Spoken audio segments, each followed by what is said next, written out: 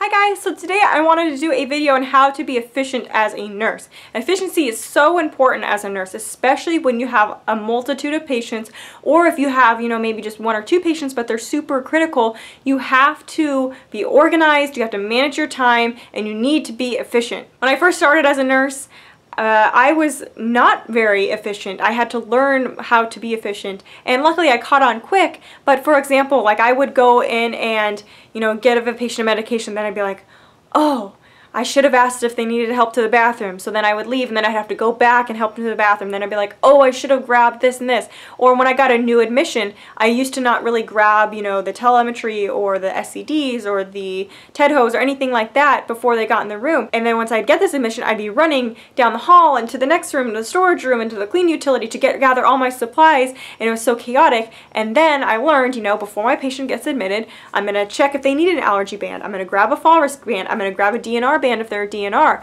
I'm going to grab the telemetry box if they're on tele. And I had everything ready in the room, so when they got to the room, I would hook them all up and they would be good to go, versus me grabbing one thing and coming in the room and another thing. And anyways, so I wasn't very efficient when I started off, and I had to learn how to be more efficient, and that just takes time. But I'm going to show you some ways that I have become more efficient as a nurse. The first thing I do, and I teach all my students this when I have a student, is at the beginning of my shift, when I'm getting report after or before, I look at my patient's chart and I see what medications are due when. I look at if there's going to be any procedures done, if there's going to be any labs drawn, and things like that. And I write down for, my shift is from 1500 to 2330, and I would write down every little thing. So at 1600, I'm going to assess this patient and I need to give them Protonics, and at 1700 they need their Fluorostor, and at 1800 my fluid bag is probably going to be empty, so I write down fluids. And as I go through, I check off everything. If the patient needs to have a dressing change, I will write down dressing change and I will cross that off once that gets done.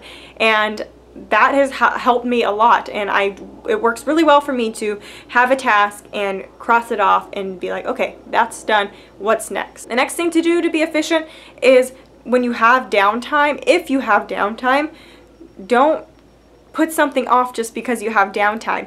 If there's a dressing change that needs to get done and you have 30 minutes before your next patient's med is due, then go and do that dressing change, because you never know if you're going to get an admission or discharge, or if your patient's going to go downhill, and then the night's going to get away from you and you're going to be like, oh my gosh, I was supposed to do that dressing change and I should have done it when I had time, and now I don't have time, so I can't do it, and I have to pass it along to the next nurse, and they're going to be like, well, what the heck?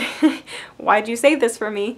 So anyways, be efficient by doing things when you have time to do them. I also like to, at the beginning of my shift, and every place is different, so I don't know if you could do this, but I put alcohol swabs in my pocket. If I have 3 patients, I usually put 3 flushes in my pocket, and so that way I have those things on me, so I'm not running out of the room and back in the room just to grab those small things. So those are just some of the few ways that I try to be efficient as a nurse. There's so many different things that you can do, but I just wanted to give you guys little tips because it's so important to be efficient and productive and help your shifts run smoothly rather than setting yourself up for failure. Make sure you give this video a thumbs up and subscribe to my channel, and I will see you guys next time.